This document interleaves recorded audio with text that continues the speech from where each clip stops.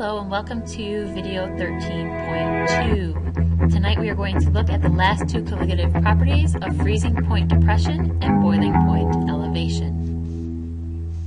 So in our last video we looked at freezing point depression and boiling point elevation, and we realized that when we added a solute, it is either going to lower or raise one of these properties. To do so, we have a small equation we are going to need to remember. In this equation, we are going to have a constant. The constant is called the mole freezing point constant, and we know it's the freezing point because it's Kf. K is just the symbol for the constant. F means it's the freezing point. Or we're going to have the mole boiling point constant, in which B stands for the boiling, and K again is just a symbol for the constant. This is the freezing point depression, or boiling point elevation, of a solvent in a 1 mole solution of a non-volatile, non-electrolyte solution. So you can see something going on here. We've got molality, molal, molal. So you're probably going to have to remember how to find molality in order to do the equations to figure out how much our freezing point was depressed or our boiling point was elevated. Well, the constants are different for each solvent. The solvent we are going to focus on is water.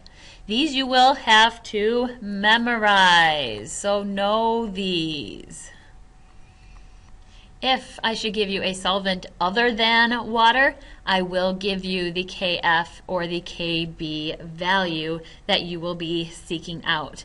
But for water, you should be able to remember these two numbers. Again, the F for freezing, the B for boiling.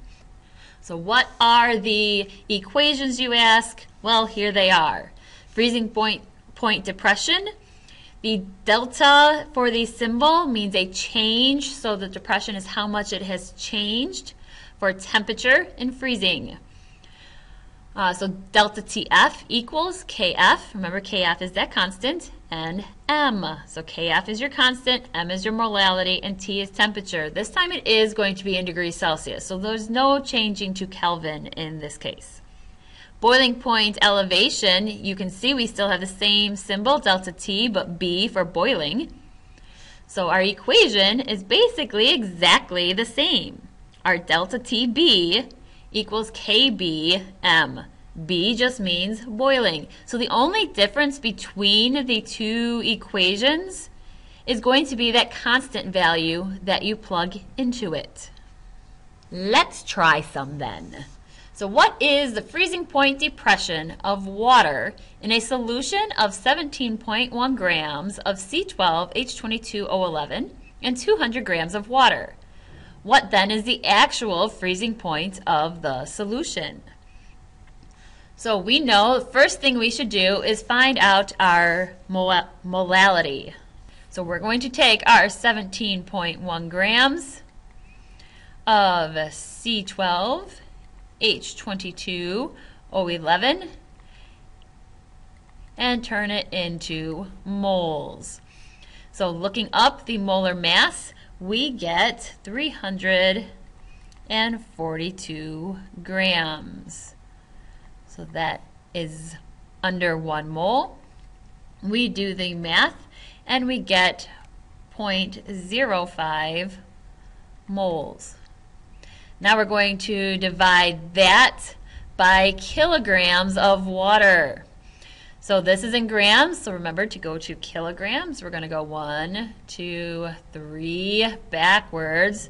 So this is going to be 0.20 kilograms, which is going to give us 0.25 molal.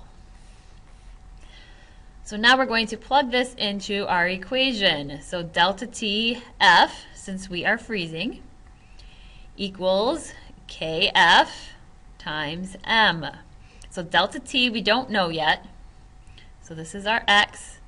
This is going to equal KF. So this is the freezing point constant.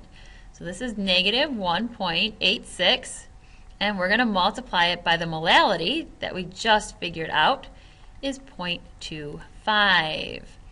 So that means x equals negative 465 Celsius degrees. So the negative just means that we have lowered the value.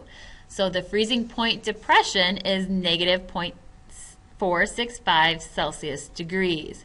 But that is not the actual freezing point. So what is our actual freezing point? Well, I guess we need to know what is the freezing point of water. Well, water's freezing point is 0 degrees Celsius. So we would take for the actual, because remember this is just delta T, this is how much it changes.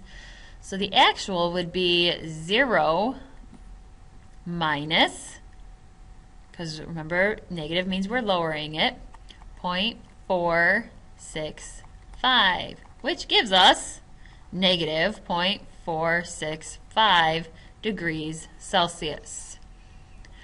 Now the difference in Celsius degrees and degrees Celsius. Celsius degrees suggests that we are changing by a certain amount. Degrees Celsius would be the actual temperature. And before, when I said negative 0.465 wasn't the actual freezing point, well, I guess if you're using water and you're lowering from 0, it's going to actually be the actual freezing point. But if we didn't use water, we would get a different number, we would have a different freezing point, so you would have to know that negative just means you need to lower it or subtract from that number. Trying another one. A water solution contains an unknown quantity of a non-electrolyte solute and found to have a freezing point of negative 0.23 degrees Celsius. What is the molality of the solution? So again, we want to plug in to our equation. So I have delta TF, since I'm still looking at the freezing point, equals KF times M. This time I know my delta T. My delta T is negative 0.23 Celsius degrees. Again, because we are using water, whatever the changes or the freezing point is, it's also our delta T. So this equals our KF, which is just a constant, negative 1.86, which means then molality is my X. So all I need to do is do the math. So to do the math, I'm going to take negative 0.23 and I'm going to divide it by negative 1.86, which means my molality is going to be 0.12 molal. So again, the negatives should cancel. We shouldn't get a negative molality. It should always be a positive number. So if you did, there's a good chance you may have used the wrong constant. Let's look at boiling point. So we want to know the boiling point elevation of a solution made from 20 grams of a non-electrolyte solute and 400 grams of water. Molar mass of our solute is 62 grams. So once again, we need to start by finding the molality. So I have 20 grams of my unknown. So lucky for us, they told us that it is 62 grams in 1 mole. So 20 divided by 62 gives me 0.32 moles. And then I am going to divide that by the kilograms. So 0.4 kilograms, and I get 0.8 molal. So now I'm going to plug it into my equation. So delta TB this time, since I am boiling, equals my KB. So it's a new constant. So this time it's going to be 0.51. So remember, we're looking at KB for the constant times our molality, which is 0.8. So our delta TB equals 0.41 Celsius degrees. So we have raised the boiling point by 0.41 degrees. A solution contains 450 grams of C12H22O11, a non-electrolyte dissolved in 250 grams of water. What is the boiling point of the solution? So again, you'll notice it asks for the actual boiling point, not the boiling point elevation. So once again, we probably need to know the boiling point of water, and that is 100 degrees Celsius. So we need to keep that in mind when we get to the end of this problem. Other than that, the first thing we need to do is find the molality.